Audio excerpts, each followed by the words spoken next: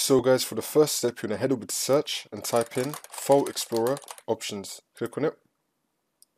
And now once you're on this, you're going to click on the View tab. And now you're going to select Show Hidden Files, Folders and Drives. And you're going to scroll down again. You're going to unselect Hide Extensions for known file types. And now you're going to unselect Hide Protected Operating System Files Recommended. You're going to unselect this. And then click on Yes. And then click on OK. And now for the second step, you're going to head over to search again and type in File Explorer. Click on it. And now once you're on this on the left hand side, you're going to scroll down and click on this PC. And now you're going to find the drive that has Windows installed on it. It has the Windows logo on it. That's how you know it's the correct one. You're going to double click on that. And now you're going to click on Program Data. And then click on Microsoft.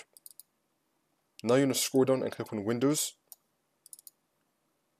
And now you're going to click on Start Menu. You're going to scroll down and click on Start Menu. And now you're going to click on Programs.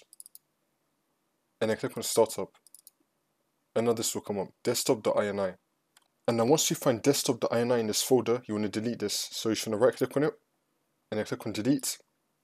And now for the last step, you're going to head over to search again and type in File Explorer Options. Click on it. And now once you're on this, you're going to click on the View tab. And now you just want to reverse everything that you did earlier. So now you want to select Don't Show Hidden Files, Folders or Drives. And now you're going to tick Hide Extensions for known file types. Scroll down again.